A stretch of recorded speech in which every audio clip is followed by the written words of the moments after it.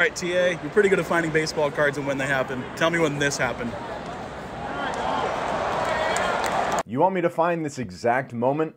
Let's do it. When the camera turns, we can see you're in American Family Field, so it's a Brewers home game. I can see on the scoreboard they're playing the Yankees, and it's in the top of the 9th inning, so New York is currently batting. The batter himself is Jahmai Jones, who only played for the Yankees this season, 2024. Funny enough, he was on the Brewers last year. The Yanks were in Milwaukee from April 26th to the 28th. Jones is batting third in the lineup, and in each game this series, he entered as a replacement. He actually only got one at-bat. It came on April 27th in the 9th inning when the Yankees were up 11-1. In your video, Jones swings and misses, causing the crowd to cheer. And